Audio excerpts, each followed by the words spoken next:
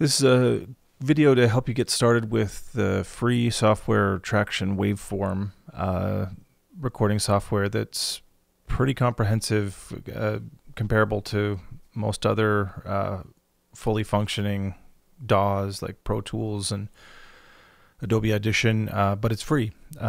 So we're going to walk through getting set up with Tracktion Waveform today. We'll start by heading over to Tracktion Waveform free. You can Google that. Search for it on your browser of choice. So you may see, some other options that have paid Google to be in the top listing here, but what you want is to find the Tracktion website and click on Waveform free. So here we are on the Tracktion site. I'm going to hit free download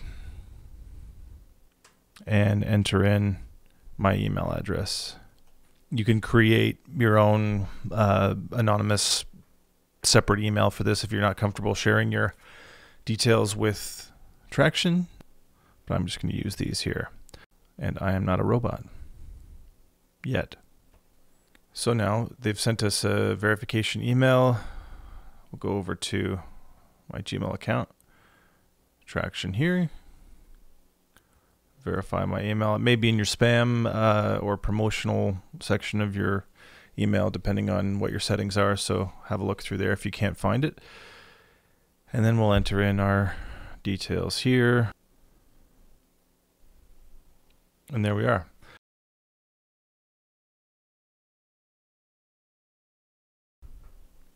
We're going to log in here. We're going to download the Mac version. As always, if you're working with a PC or Linux or Raspberry Pi and you're having trouble, just send me a message at tech@cfru.ca. So we've got the download here. I'm going to minimize all this for now, and we'll click on the installer. Continue. Continue. Make sure you diligently read the agreement. Continue and agree.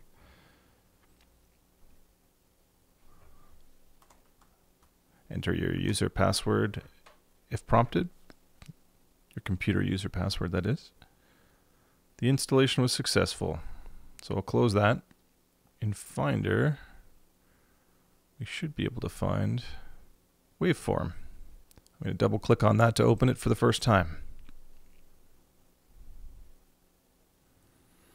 So you can choose to try the new audio engine or continue with the old engine. I'm going to go with the new and agree once more to the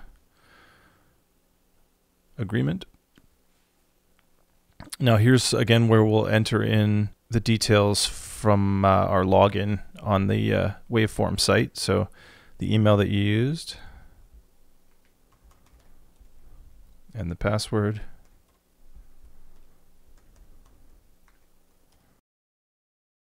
And click register.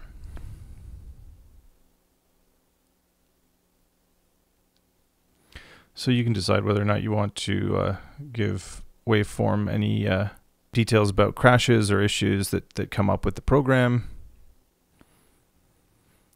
And we'll get some notifications. And sometimes you'll have this warning here, unable to check for updates. I'm going to go to downloads. If you have audio plugins on your computer, you can do a scan and the program will locate them, make sure they're accessible by this program here. So I'm going to hit scan now. You don't have to do this. If you don't have any audio plugins already on your device, you can just leave this section be. But you'll see over on the left here, these are the steps to set us up. Now, once your registration has gone through, you'll see this notification, registration complete. Hit OK, and we may need to enter in the password once more over here on the downloads page. Now, this is a little bit of a glitch that I've noticed in the process here. It's not a big deal, but if you go over to downloads here, and you see the download manager, which helps you stay up to date with the program and download additional software if you want. I'm going to hit update via download manager, and it's telling me here that it's unable to find the download manager. So that just means that I don't have that installed yet on my computer. So I'm going to go to tracktion.com to find that item. So on this same page that I grabbed Waveform 11 from, the installer, earlier, I'm going to take the download manager right here. So we're going to download that, go through the same process really of installing it. I'll minimize this. We'll continue through the same process here. Agree. Enter in your user password for your device, if prompted. You may have to do that a few times depending on your security settings. And now we can see the download manager here. So I'm just going to minimize that for the moment. We're going to close the installer. We can throw that in our trash. And we'll go back. We can see now on our downloads that the download manager and Waveform 11 are both installed on our computer. So next step is to set up our audio device. And in this little interface here, we can pick which audio input we're going to use. You could use your built-in input from the computer mic, but for the sake of better audio quality, we're going to pick our USB mic that I've got plugged in here. So for the output, we'll set that to the built-in output, which could be headphones, it could be your computer speakers, and then Blue Icicle is my USB microphone. Check, check, check. And I can see it's popping up in a little test window here, which is good. We can leave the sample rate at 44.1 and the buffer size at 512 samples. Now, if you're finding that the program is kind of glitching out, you could extend your buffer rate a little bit, make it a bit larger, and that can help with glitches. If you're hearing little cutting in and out, or the program is stopping and starting when you're trying to record, a larger buffer size will help with that. I'm going to go on to, we don't need to set up the MIDI device. We're not going to be playing any MIDI instruments at the moment. We've already scanned for plugins. We could scan for loops, but I'm going to skip that as well. There are a lot of loops available for Tracktion that are handy if you're doing a podcast and want to use copyright-free backing music. You could grab some of their free loops. It offers the opportunity to download a demo song, but I'm going to skip that as well, as we're not going to be doing a music editing project here. But there is also a tutorial video that will explain more multi-track recording on this. Now on to part 2 of the Tracktion Waveform recording setup for cfru. Once you've got Waveform installed, you'll either be looking at the projects window or the welcome window. And either one has a link to create a new project. So if you click on that, it gives you this little window where you can title your project, and you can decide where you're going to save it. Now I've set up a folder on my desktop and chosen to save all of my projects there, but you can designate any folder or any part of your computer to save your sessions. Now we're going to go with the default setting and make sure that Open Default Edit is clicked, and then we're going to hit Create Project.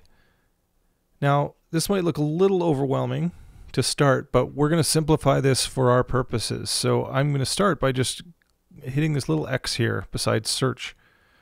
We're going to close that right off. So we don't need that right now. And we're going to then remove the tempo and marker tracks. So if I right click on there and then click again on show tempo track, it'll remove that. And do the same with show marker track, remove that. Now we've got 8 tracks to work with, and we probably don't need that many, so I'm going to remove a few of these tracks as well. So if you right click on each track, you can select delete track. We'll go down, we'll remove all but 5 of the tracks that are on here. So there we've got 5 tracks to work with, and we can adjust the size to give us some more visual space to work with. You'll notice that little pop-ups come up to explain things as well to you. But for all intents and purposes, we're going to use just 5 tracks to create a radio show. So you've got your track names here, and first thing I would do is rename the tracks. So we'll say voice 1, enter. Okay, so now we can see that we've got our audio coming in on our analog 1 input right now, which is what we want.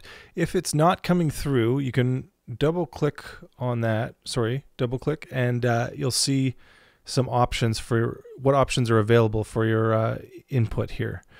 So I'm sticking with analog 1. Maybe if you have another USB mic or a second input with another microphone going into it, you might want to change voice 2 to analog 2. That'll just depend on what your configuration is. We'll mostly be dealing with voice 1 in my setup here. So voice 1, voice 2, music 1, music 2, and effects. The next thing I'm going to do is you'll notice at the top we see things divided into bars.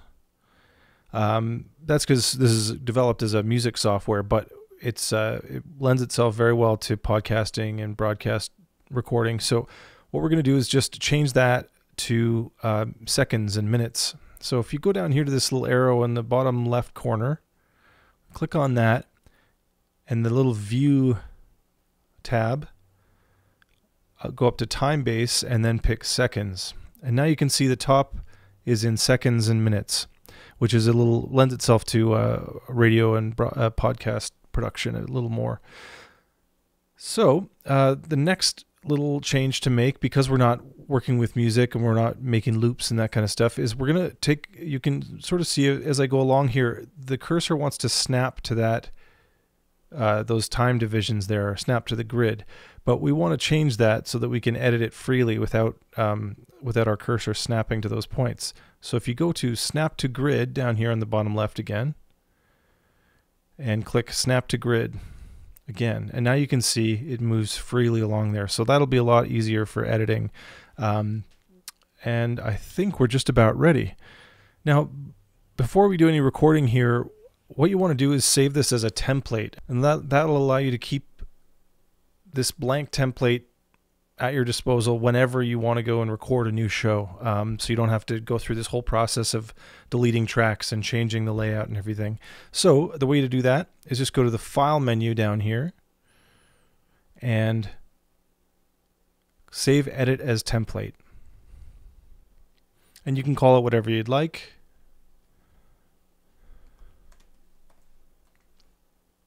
And make sure Include Clips is not selected there, and then hit OK. And there we go. So now we can close all this down. Let's just see what happens when we want to create a new session going forward. I'm going to just discard my changes. And so now if we go to New Project, anytime you want to create a new show, you can give it a title. Make sure it's going to save where you want it to save. And then instead of default, we're going to select My Show, or whatever name you gave that template, and Create Project. And you can see that just called up the layout that we want, and you're ready to record a new show. So let's get started recording a show. Let's do a little introduction on our Voice 1 track. To arm a track for recording, you want to hit the record button there. And then to start actually running the record, you want to just hit this record button down here on the right.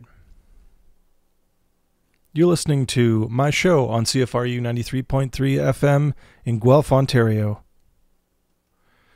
Now I just hit spacebar to stop the recording, but you could hit the record button again, and it does the same thing.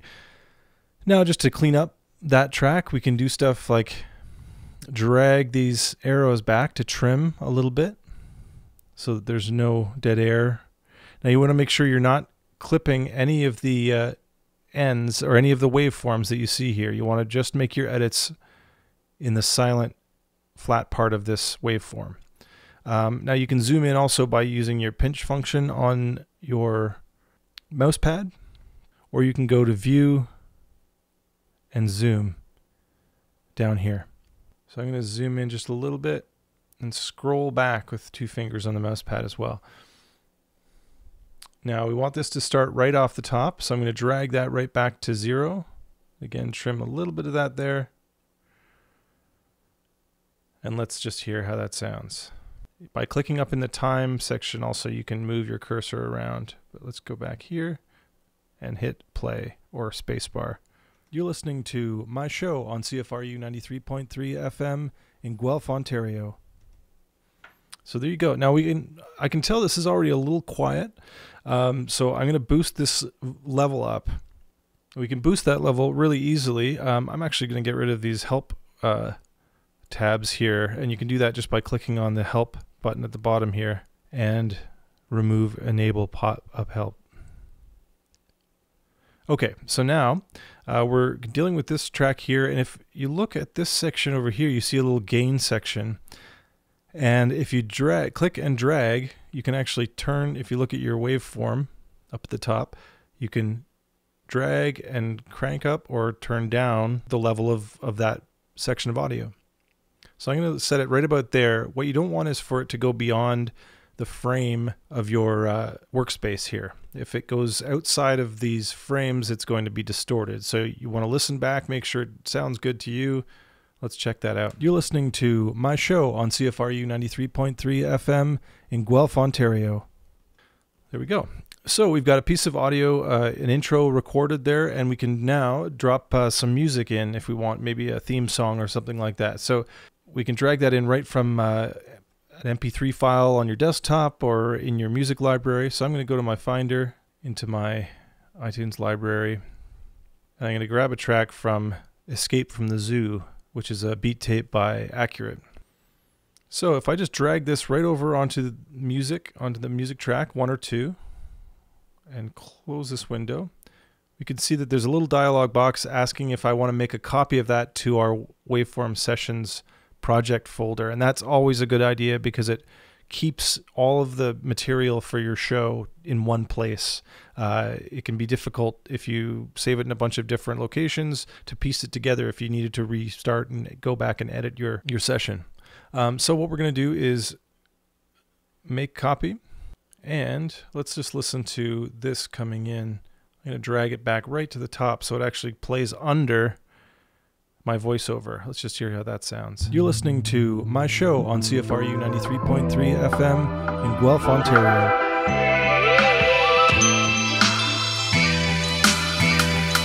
Sounds pretty good. I would say the voice is not standing out entirely over that louder section of music. And so another option we have is to create automation, which allows us to have the level of this track a little lower as it's under the voiceover, and then pop right up to full volume when the track kicks in and the intro is done. So you do that by clicking this A button at the end of your track, A for automation. Go to automatable parameters for this track, volume and pan plugin, and volume. And so now we can see this line on our track here, and it allows us to draw levels into that track. So if I double click, it creates a little edit point. Maybe I'll create a few right around that there, and then we'll drag this down, and we'll have this just under the voice, and maybe even we can change how fast it turns up and everything. So I'm going to duck that right until about there, until the voiceover is finished. Let's just hear how that sounds. You're listening to my show on CFRU 93.3 FM in Guelph, Ontario. So pretty cool. It's sounding a lot better now. There's one more thing we can do with the voiceovers to really make them stand out against the music that we're playing in the show, and that is add a compressor. Now, compressors and limiters come as plugins in software like this, and so the way to add a plugin, you can see the processing section of our audio chain here. The way to add a plugin into this chain is to grab this plus and drag it right in here, and I'll probably bring it in right after our input level. So we'll put it right there, and go to Waveform, Effects, and Compressor Limiter. And there we go. Now we can see that there's a compressor in the chain, and that's going to make your voice stand out a little more than just a straight microphone recording into the system. So the last step for the compressor for beginners is to load up a preset for vocal. So you can see down here there's the parameters of the compression, and there's a little graphic of the settings here as well. But I'd recommend for beginners, just click on load and go to vocals. And now let's just listen to how that sounds, if it sounds any different, any better. We also want to just watch to make sure that our levels aren't distorting. This is a little level meter over here, so play that back from the beginning. You're listening to my show on CFRU 93.3 FM in Guelph, Ontario.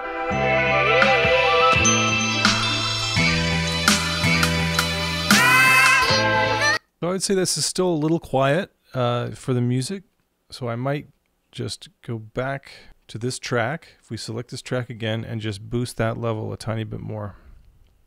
In Guelph, Ontario. You want to compare that to the louder points in the music. So listen to a bit of the loud part of the music and jump back. In Guelph, Ontario. That's sounding pretty good. You could turn it up a tiny bit more, but again, you just want to watch that you're not clipping your level over here. In Guelph, Ontario.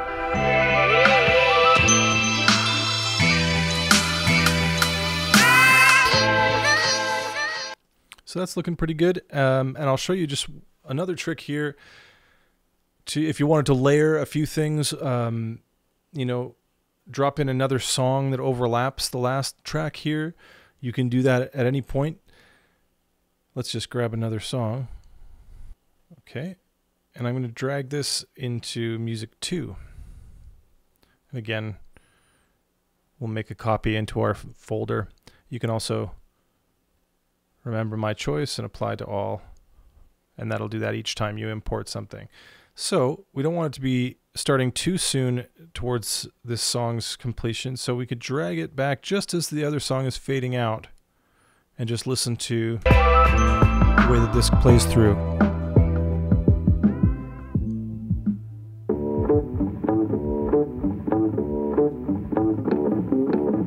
So you can get a sense of how you can create a whole radio show, whether it's a spoken word or a music show, just with 4 tracks even. You don't necessarily, maybe even 3 tracks. You don't necessarily need the second voice unless you have a co-host, of course, or the effects channel. That's there's some basics there for you. One more thing I wanted to show you is that you can edit the length. If you wanted to cut down a section of music, maybe to just a short transition, you can trim the ends of any file using these arrows here. So if I drag this arrow back, I can cut this at whatever point I want.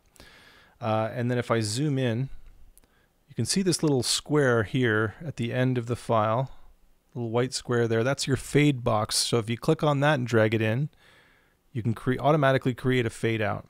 So if we want to listen to that,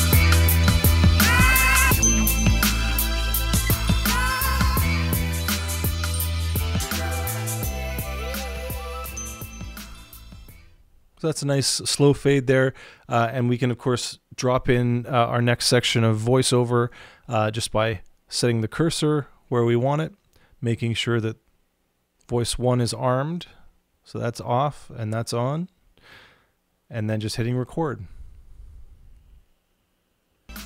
That was Accurate from Escape from the Zoo on CFRU 93.3 FM in Guelph, Ontario. And of course we can adjust the levels of that piece of audio as we like as well.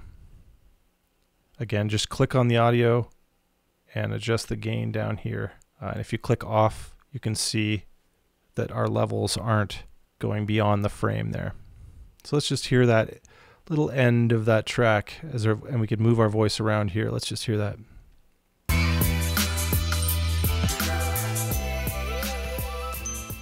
That was Accurate from Escape from the Zoo on CFRU 93.3 FM in Guelph, Ontario. So the last step here, if you've got your whole show together, it's all organized in this session view, and you're happy with the way it sounds, the last step before sending your completed show over to your program coordinator is to go to the File menu, Export, Render to a File, and just make sure that MP3 is selected up here. Typically, WAV files are just too large for us to move around, so we'll stick with MP3 files and click on Render. And it's usually pretty quick. That was quite fast. Now if we go to Projects, we can see under Exported Audio, CFRU2, Edit 1. That was my export there, so that's my finished file. But I can also, if I minimize this, I can go to my Sessions folder and the project and Exported, and you can see your MP3 file is right there. You're listening to my show on CFRU 93.3 FM in Guelph, Ontario. And that's it. As always, if you have any trouble setting this up, or if you get stuck, feel free to send a message to tech@cfru.ca and I'll help you out.